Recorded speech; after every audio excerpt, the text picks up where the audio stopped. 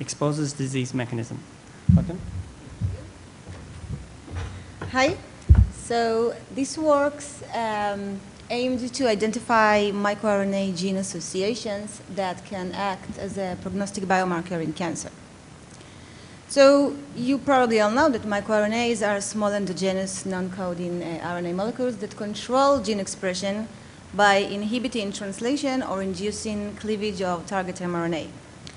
And the role of microRNAs as key regulators of a wide variety of cellular fundamental processes, such as apoptosis, differentiation, proliferation, and cell cycle, is well established in almost all aspects of biology and biomedicine. So GBM is the most common aggressive and malignant tumor of the brain and is associated with one of the worst 5-year survival rates among all human cancers. And one of the most comprehensive data set today, effort at molecular characterization of cancer in general and GBM in particular is the Cancer Genome Atlas. So here by studying microRNA expression, gene expression, clinical data, and whole genome sequencing for a subset of patients, and by applying feature selection algorithm on the MIR gene co-expression behavior, we were able to stratify the patients into two groups. One showing a valid association between the MIR and the gene, and the other showing no such association.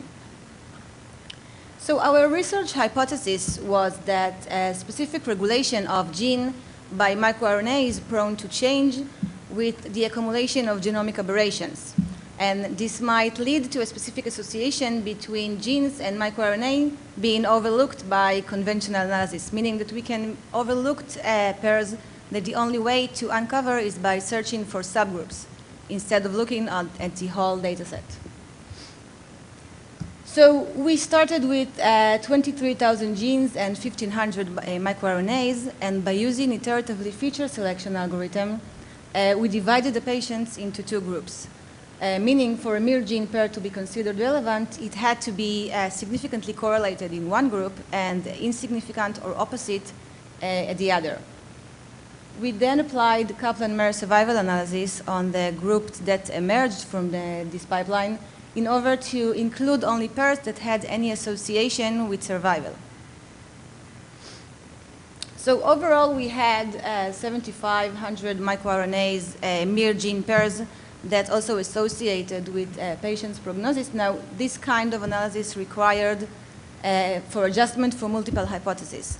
So for this end, we used Bonferroni correction on the entire set of p-values that we received, which led us to include only 26 pairs.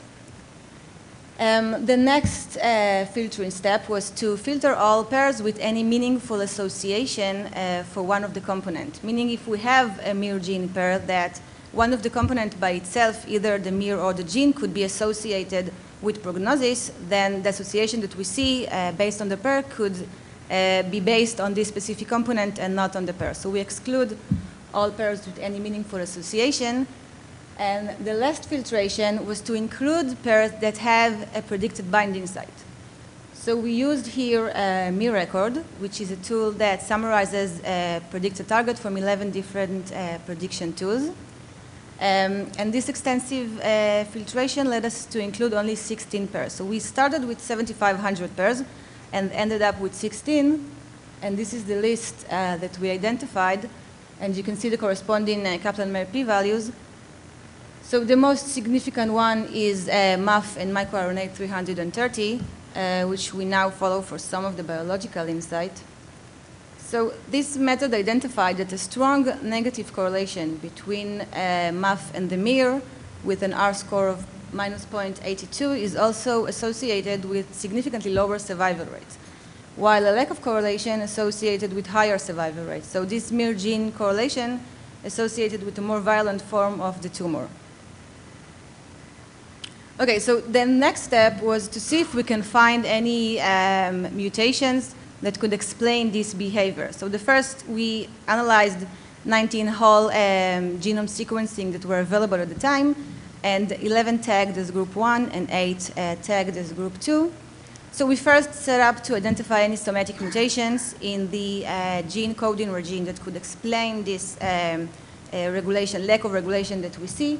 but no such mutations could be found.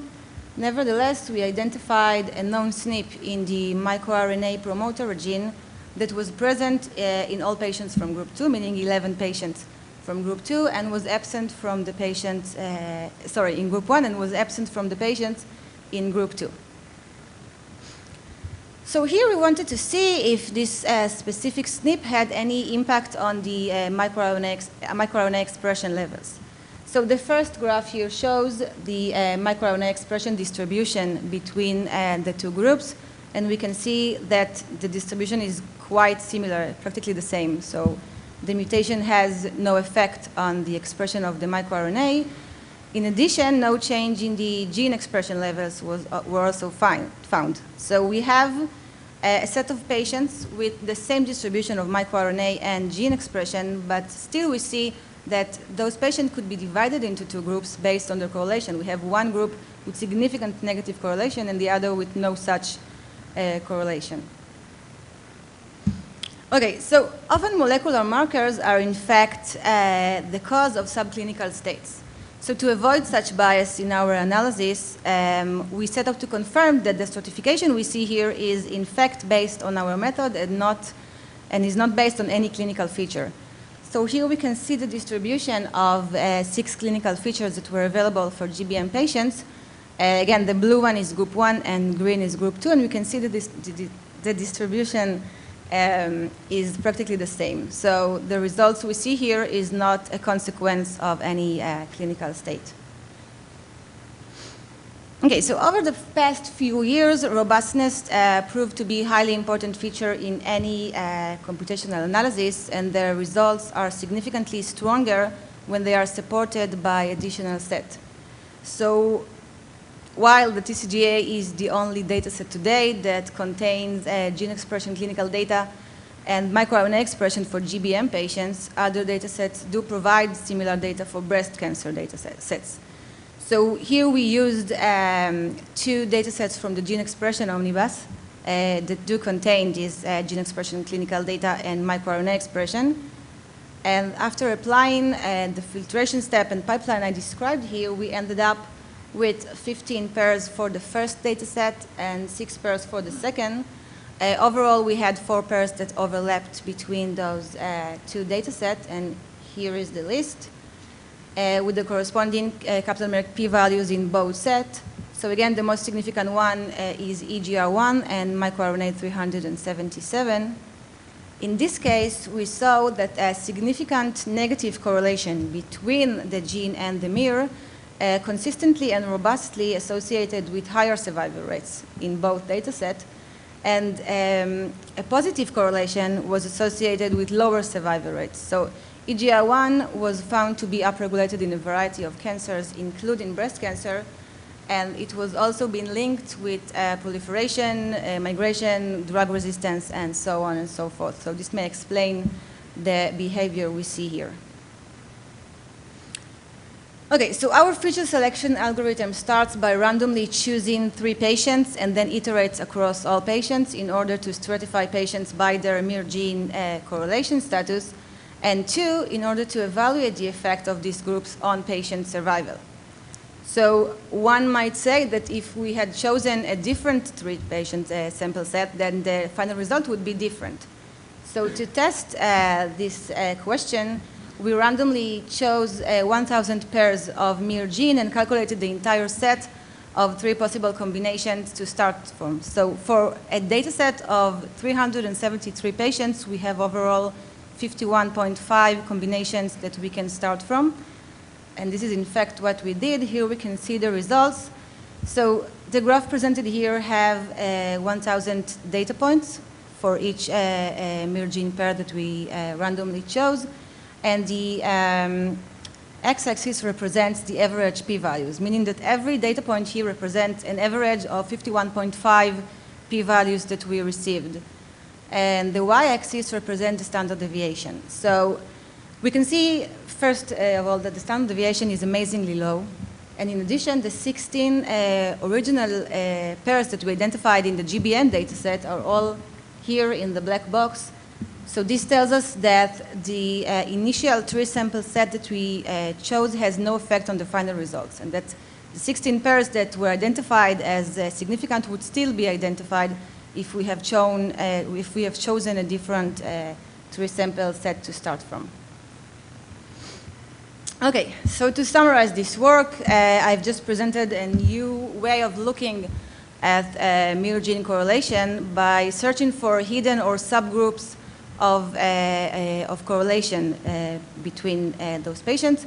And in addition, by identifying subgroups of correlation and by affiliating them with disease outcome or any other phenotype you choose, you may uncover underlying mechanisms that might be the key for disease progression and so on. So thank you so much. I would like to thank my advisor, Dr. Solefoni, and to Dr. Liran Carmel, who helped us a lot with the statistical analysis here, and of course, to the NSF for providing this generous travel funding for me to come here. So thank you all for listening.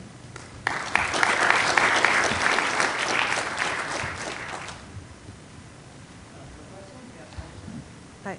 I think it's really cool work that you presented. I was wondering, of the 26 significant associations, there were 9 that you threw out because they weren't meaningful, and then there was an additional that you didn't find a target. So I have 2 questions.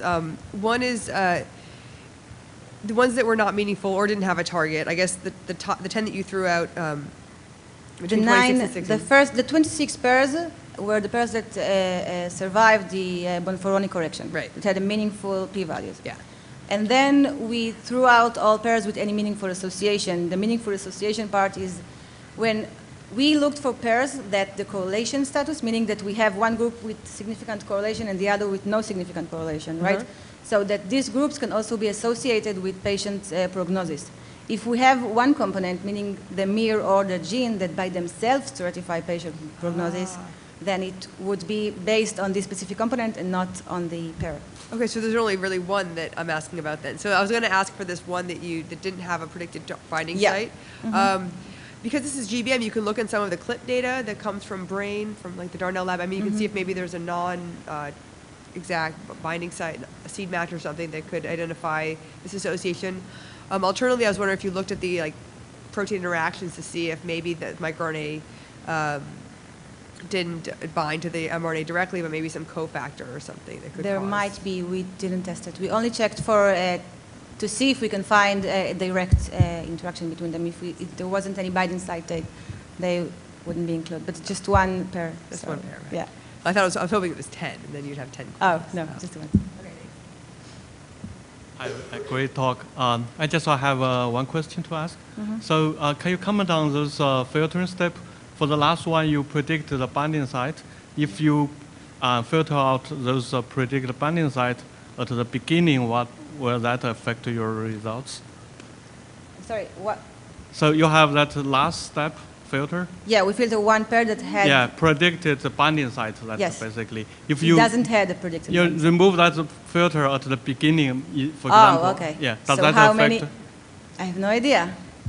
Okay. Your question is, if we had started from the 7,500 and then looked for pairs that don't have any binding site, how many would we? I have no idea. Don't know. Okay, all right, thank you. Thank you.